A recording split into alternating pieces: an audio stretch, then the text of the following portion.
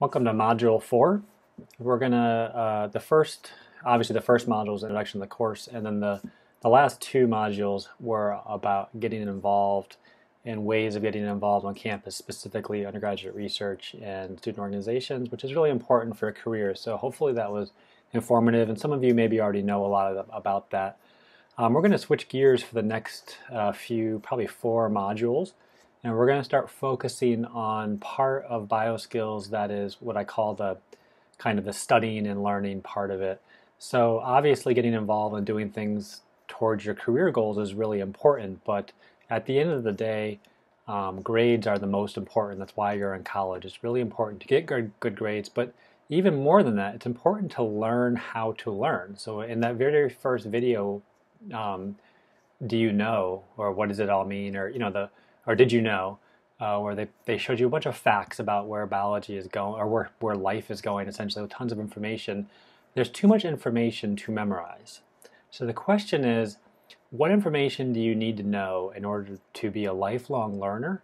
And how do you, as an individual, learn the best, and what are some ways that you can maximize your learning? So let me tell you again, the motto of Bioskills is I want to save you time. And this is part of saving you time. I want you to try and learn some strategies that will make your studying more efficient. So you can actually study shorter but learn more. As opposed to someone pulling an 8-hour cram session, they might not be learning as much as you might think. I want to save you money because every time you have to repeat a course or take extra courses, it costs you money. All right, and I want to help you get the career that you want. And most of the careers in biology, unfortunately, require good GPAs, and so in order to get at that, it's important to understand first how you learn. And so today's topic is going to be about how people learn. And I'm going to show you everything I'm showing you, and everything I'm going to tell you about in the next few modules is based on peer-reviewed scientific literature. These are psychologists and sociologists and people who have studied this, and we do know a lot about how the brain works, and you can use that to your advantage. Okay, so how do you learn? And so you can see this diagram here. You have someone maybe reading something on a computer screen, and ideally what you need to do is convert that to long-term memory so that you can remember it forever, hopefully. And so the question is, how does that happen? And you have to remember there's lots of ways that we learn through senses, through hearing, seeing, touching, and so on. So the first thing I'm going to do is actually ask you a question, and you don't have to write this down or anything, but I think it's part of your homework actually. I made up homework question number 1. So you can pause and do your homework question number 1 if you want, or you can just answer this now. And the question is, how do you know something? So let's say we have an exam next week. You have an exam in a really hard course, so Bio 1 or some kind of biology course you're taking. How do you know you're ready for that exam? How do you know the information? What tells you that you actually understand the material? And so take a minute and think about that. Maybe jot it down in a notebook somewhere, pause the video and think about it, because that one question is kind of the fundamental answer to being successful in classes and in school. It's how do you make sure you know before you take the test. Many students will say they know something whether they get it right or wrong on a test. And although that is true, my goal is to help you figure out to assess this before the test, because that's too late. If you get it wrong in the test, you've already lost points. I want you to try and figure out whether or not you know something before the test comes. So much of what I'm going to tell you is coming from a book called How People Learn, which was put together by the National Research Council in 2009. And they had 3 major findings. I'm only going to talk to you about 2 of them today. And they basically said people learn the best, or they'll learn the most amount of information the most efficiently when they can build both a deep foundation of factual knowledge, but they have to combine that with a very strong conceptual framework. And we'll talk about what those terms mean, but I know you've heard your professors over and over again say, I want you to focus on the concepts while they throw a bunch of facts at you.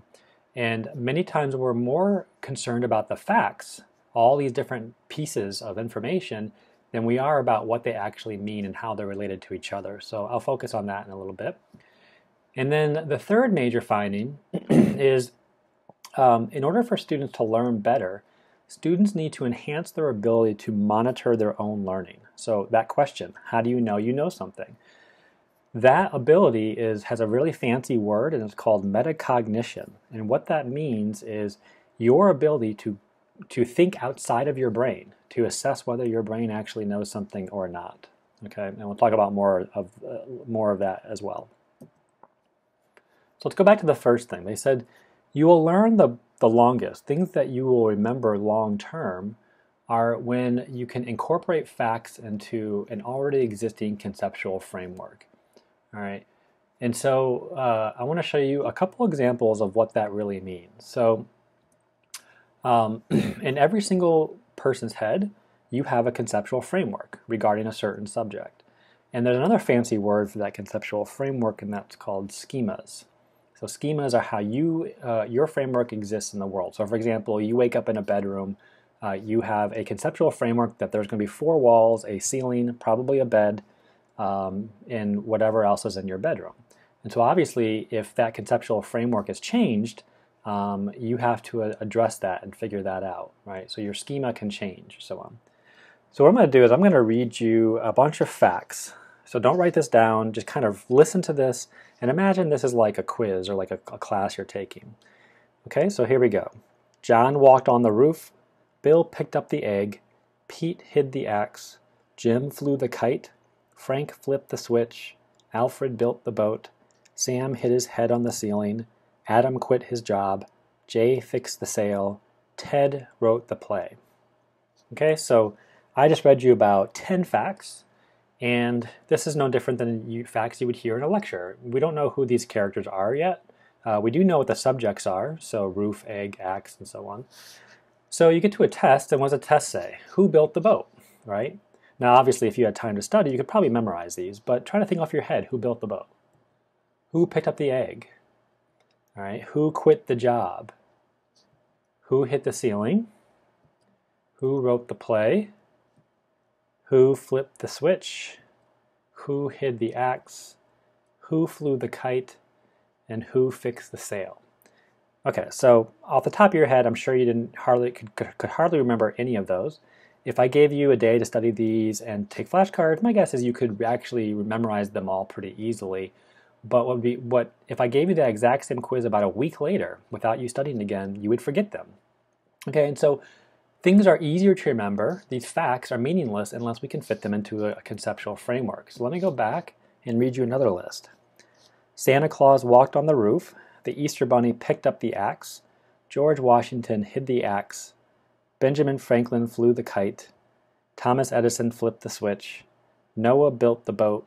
Michael Jordan hit his head on the ceiling. Richard Nixon quit his job. Christopher Columbus fixed the sail. William Shakespeare wrote the play. Okay, so who built the boat? Noah. Who picked up the egg? The Easter Bunny. Who quit the job? Richard Nixon. Who hit the ceiling? Michael Jordan. So I gave you facts. These are people that you already know about because they're already in your own conceptual frameworks. You know all of these from childhood or from high school or from wherever you first learned them. And so science classes are like this. Unfortunately, the problem is in many science classes, you don't have the conceptual, you're trying to build a framework and at the same time, you're trying to take the facts and fit them into the framework. And that's extremely difficult. And that's why science courses can be so difficult. So when professors say to really focus on the conceptual framework, they're trying to help you. They're trying to show you how are all these things related? What do these facts really mean in terms of a broader system? Because then it's much easier to remember facts. And in fact, what will happen is as you get into more senior classes, so a lot of times you might find that those advanced courses are actually a little bit easier than what you remember your intro courses to be. And that's because you have a conceptual framework now that you can put a lot more facts into. All right. So that's what we mean by a conceptual framework. It's a schema. It's something that you understand how things work. And once you understand how things work, I can give you extra information about them, and you can actually remember them more or remember them better than if you were just learning the concept as well. So be aware of that, and whenever you study and you focus in classes, obviously there are exceptions to this rule depending on the type of course, but most science courses you need to focus on the concept. And if you don't, it makes learning that much harder. Here's another example, and this is classic for kind of a biology example. So this is a parts chart for something. You know, it's got different parts, and it shows that you're going to need a screwdriver to put this thing together, whatever it is. and the parts all have numbers, and you can see a little picture of them, and then there's quantities, so how many there are. And you can imagine this is parts of a system or some kind of overall thing, and we'll spend the entire 50 minutes of a lecture going through every single part, telling you what it does, what its function is, right? And so you go home and you learned all these parts, and you learned how many they are and how big they are and what's their sizes and so on. And then when you show up to an exam, the exam question, instead of asking, hey, what is part D? Just like, tell me what part D is. The exam question says, how is the function of this overall structure altered if part CC breaks? All right, so if you go back to the list, part CC is a small screw, 4.5 by 16 millimeters probably. There's 3 of them. And if you didn't remember or learn what these parts are doing overall and the relationship to each other, even though you know what part CC is, you might have a really hard time figuring out, well, what would happen if part CC breaks?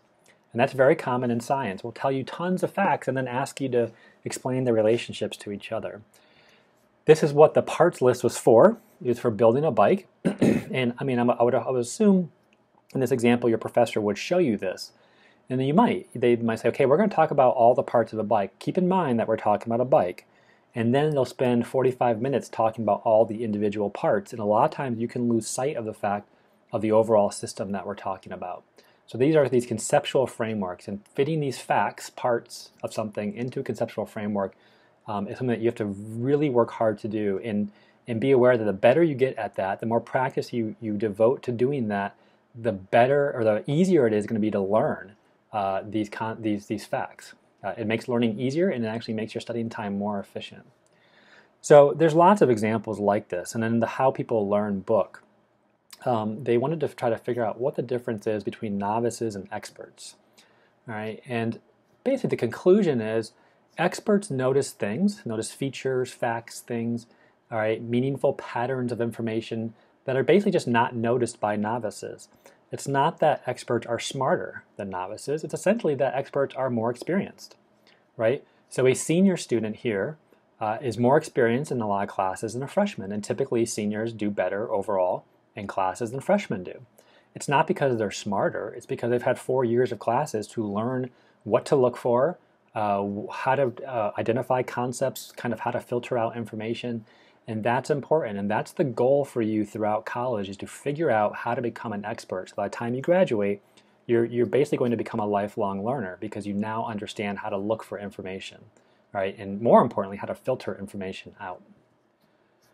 All right, so building both a deep foundation of factual knowledge. You have to know some facts. More importantly, you have to know where to find facts.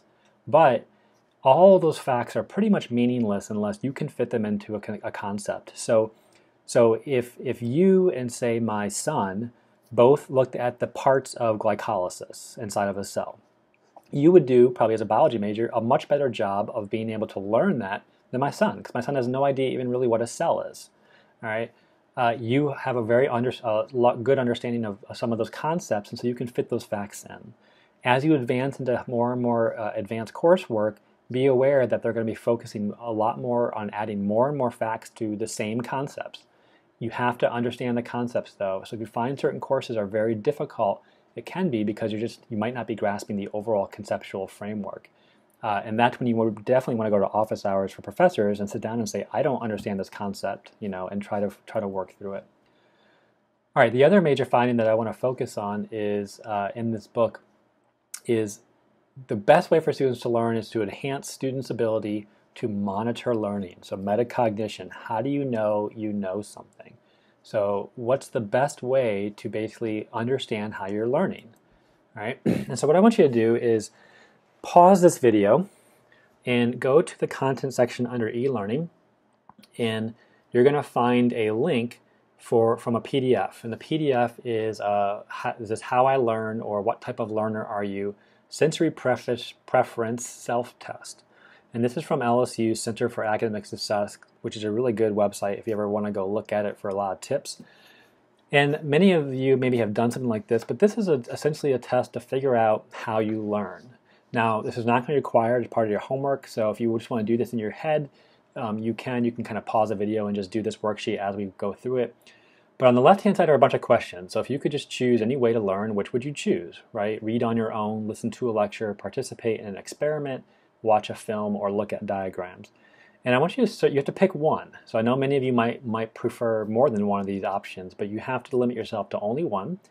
And then when you're done, you want to add up the number of circles of options you picked in each category. Okay, so you're going to read on your own. So if you highlighted all these, you'd have a 6 right here and so on.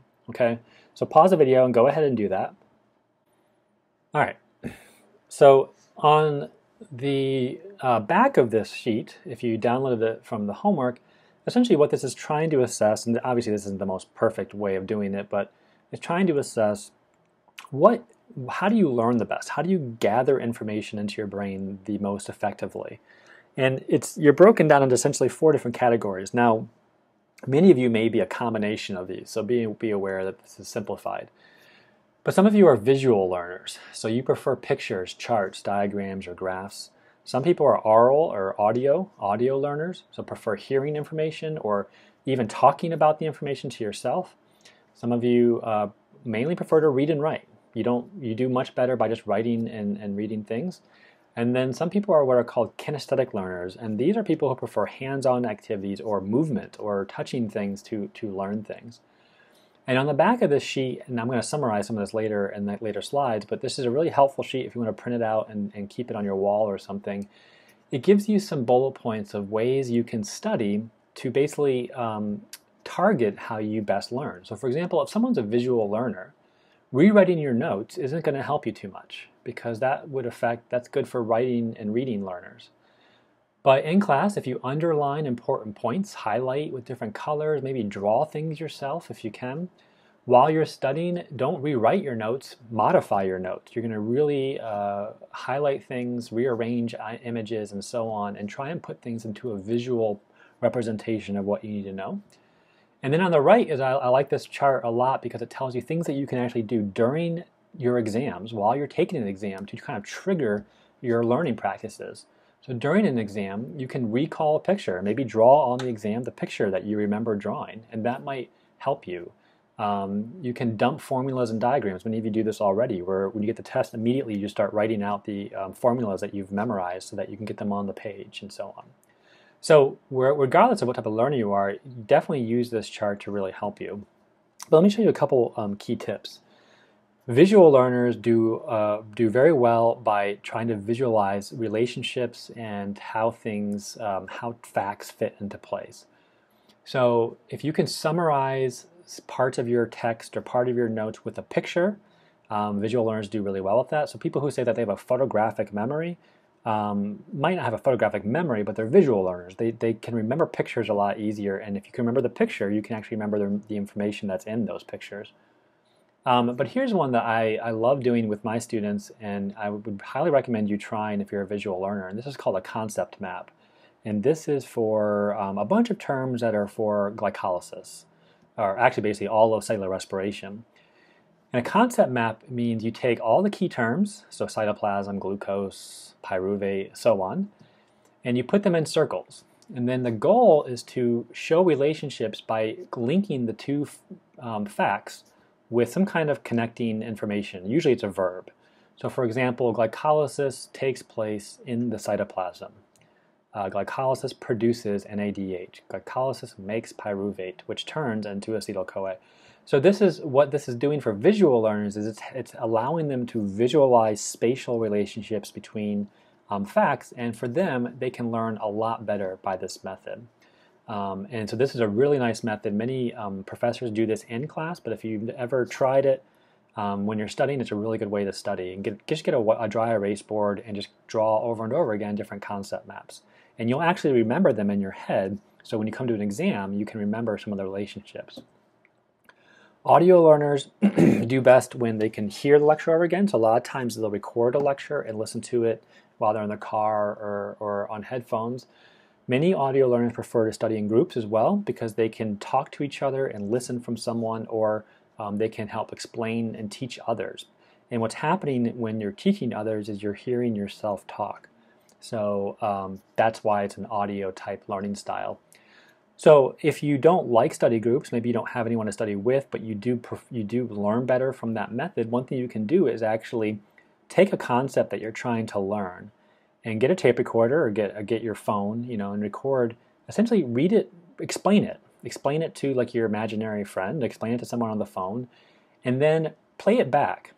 And so you're doing two things. You're talking out loud, so you're hearing yourself talk, all right? But a lot of times you might not catch mistakes when you're talking.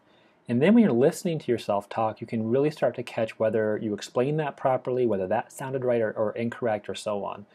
And so the example I give for this is giving directions to someone. So if someone says, hey, can you tell me where the McDonald's is near your house? You might be able, where it is. You can visualize it. You even know how to get there. But if I said, give me the directions, give me the street names, and give me the points on the compass we're going, so east, west, north, south, as you're saying it out loud, you actually find out, oh, I don't remember that street. What's that street name again? You might forget. You might have lived on that or seen that street for years and years. That can happen. And that's very similar to being very comfortable with something, thinking you know it, and then what happens is when it comes time for an exam, you have to put it back down on paper, and you realize you're drawing blanks at certain points. If you practice audio learning like this, where you're constantly explaining it out loud, or even practice writing it, it really helps to assess whether or not you do know it. So metacognition, how do you know it? Well, if you can't record it out onto a tape, if you can't explain it out loud, then you probably don't know it as well as you might think you know it. Reading and writing is very similar to audio, except for reading and writing learning styles, people who do best with these prefer to just write things out instead of explaining them. And each one is equally beneficial. They're both really good. Reading and writing, people like to write their notes back out again. A lot of times students will rewrite their notes. One thing I'll say a lot is you need to rewrite your notes in your own words. You have to summarize your notes. And in the next couple of modules, we'll talk about how to do that. But if you are just copying your notes verbatim, from one notebook to the next, you're not actually doing anything active. And in fact, studies have shown that you don't learn anything by rewriting notes verbatim. You have to rearrange your notes, take a sentence, and then rephrase it. Do something active with that. Many people like to answer practice questions in writing. A writing learning style would benefit from getting lots of practice questions and then writing out the answers. An audio learner might just want to say the answer out loud, right? So very similar, but practice questions are good. And even if your professor doesn't give you a practice exam, if you use Google and Google like, hey, Bio 1 glycolysis exam, you'll find lots of example questions online, and just use those and start practicing answering some of those questions. And we'll talk more about doing that when we talk about testing, taking tests. For kinesthetic learner, many kinesthetic learners do better by labs. So if you're a kinesthetic learner, you actually probably prefer to learn in a laboratory than you prefer a lecture, because you can actually work hands-on with the concept that you're working on or that you're trying to learn. Many kinesthetic learners need to be moving around in order to learn. So a lot of times they'll go for a walk while they're listening to a lecture, or they'll pace in their room while they're reading something, and that's very normal. And so you can do that. A lot of kinesthetic learners associate things they learn with personal examples. So if it's something abstract like a glycolysis, you can't really see it and you can't feel it. But if you try to imagine certain processes like glycolysis as parts of your house, all right, so the cytosol is your living room, and inside the cytosol is a sofa or whatever, all right, a kinesthetic learner does really well with that because they can envision that those tactile things.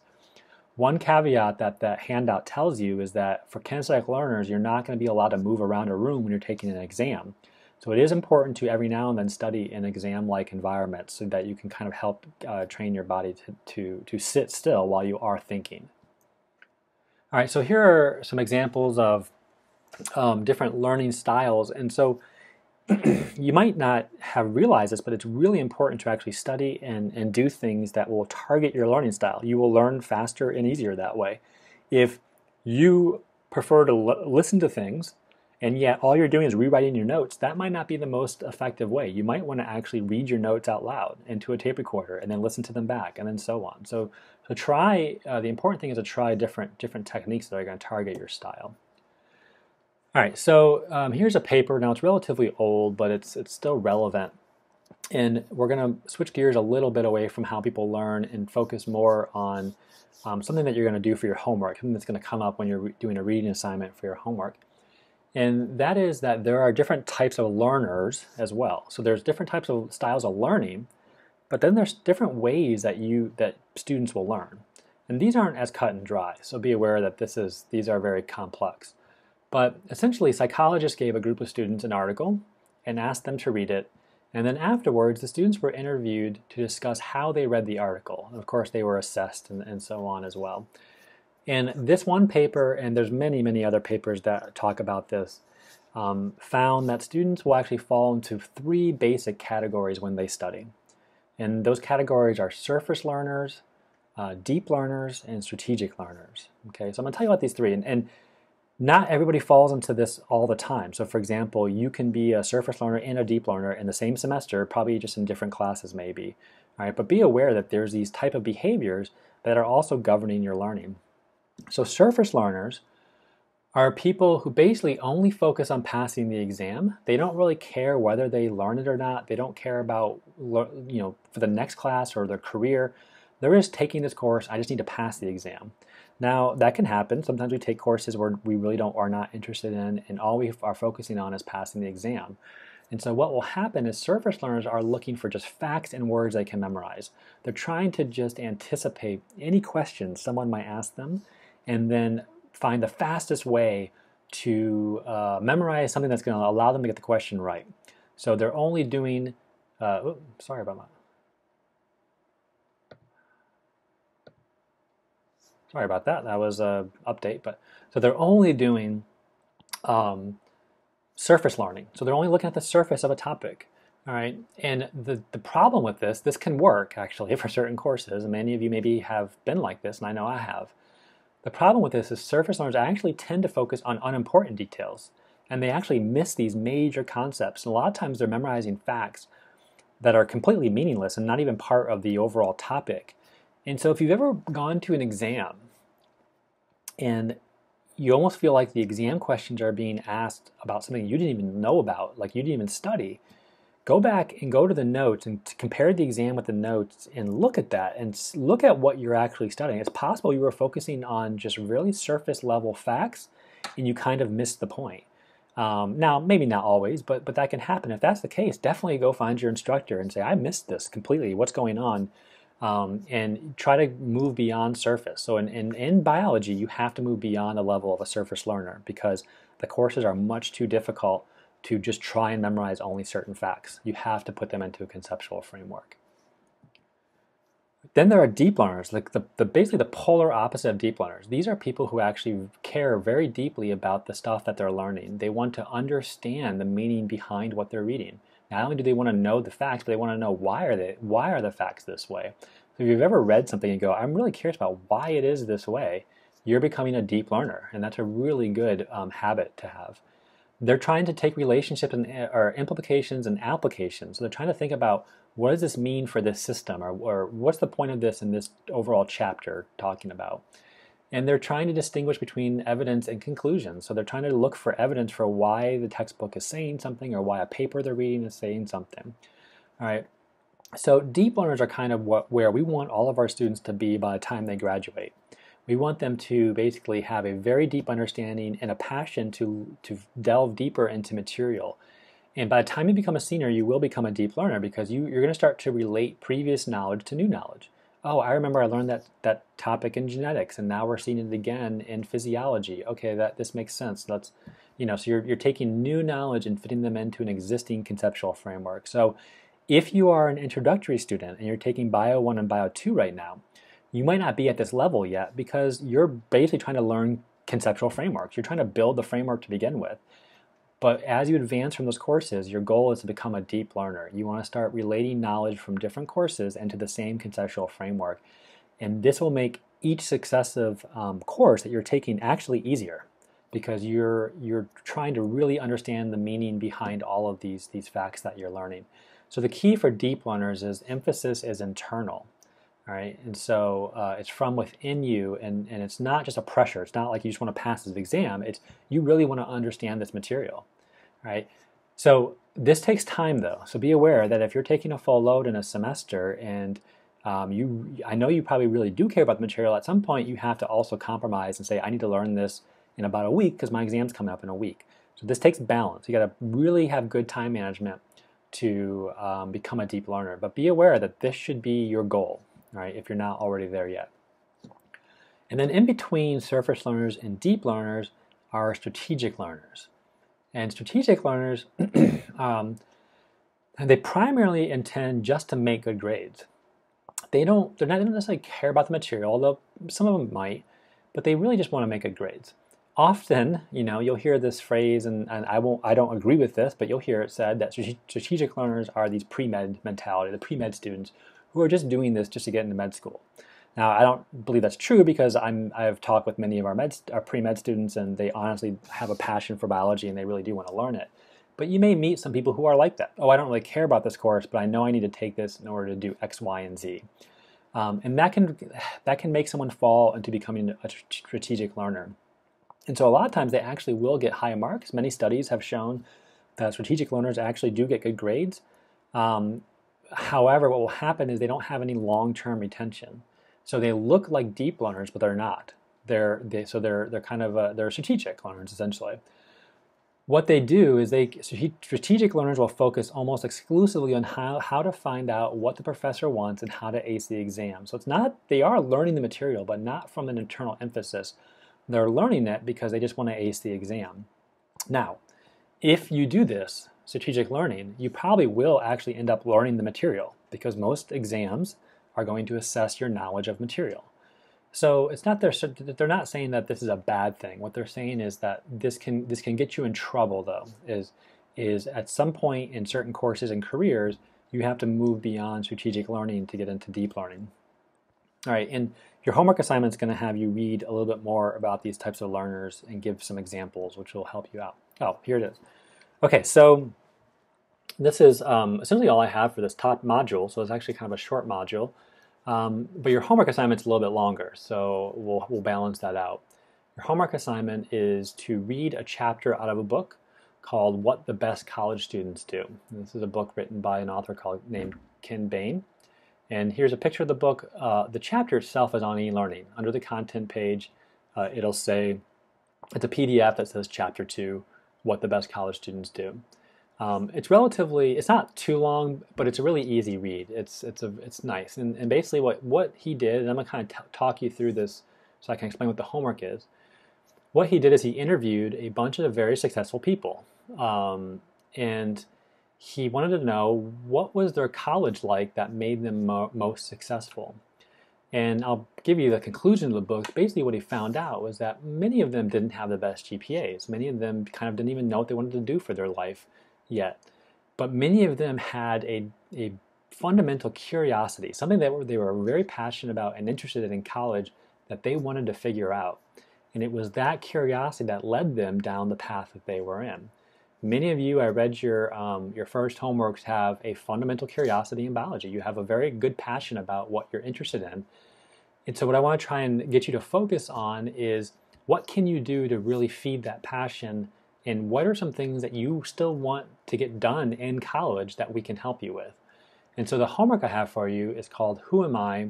Questions in College. And I'm going to have you you have to read the chapter and tell me a little bit about the people you read about. So you have to pick one person who you identify with and explain why and so on. But the bottom part of the homework is what I really want you to think about. And it basically says, what are 3 questions that you want answered in college? And they can be anything.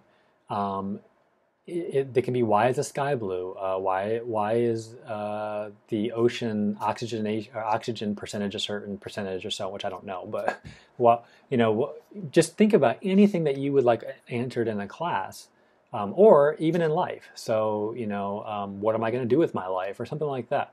And the reason I have you do this assignment, we're not going to share it or discuss it or anything like that, is it gets you to think about yourself, your own motivations, and more importantly, it gets you to think about, what can I do to answer this? All right, so college is a great time because you're in an area that has lots of courses you can take, lots of mentors available to you to help you figure these things out. But if you don't know what the question is that you need to figure out, you don't know where to go first. All right. If you already know your career goal, that's awesome, and there's lots of things we can do to help you with that. But what about your career goal is something that you're still not sure about? So if you're interested in medicine, why do people get sick? What is cancer? Those are the questions can really help you move to become a deep learner, right? So I hope when you read this chapter, you also realize that this chapter, is trying to move you into becoming deep learners and move you away from a surface learner, right? And that way, you're going to learn a lot more in your classes, which will make each next class that much easier. The assignment is a Word document, and as usual, you can submit that to the Dropbox. The chapter you don't have to submit. The Styles of Learning handout you don't have to submit either. So the only thing you have to hand in is your homework number 4 document. All right, and again, it can be PDF or Word. As you notice on e-learning, these videos are now uploaded to YouTube, and they're linked to e-learning through the YouTube channel, so you can watch them in either space. It doesn't really matter. We're about 4 modules in now. We're about a fourth of the way through the course, and please let me know if there's any technical issues or anything that's going on with the course, and I'll try my best to address it.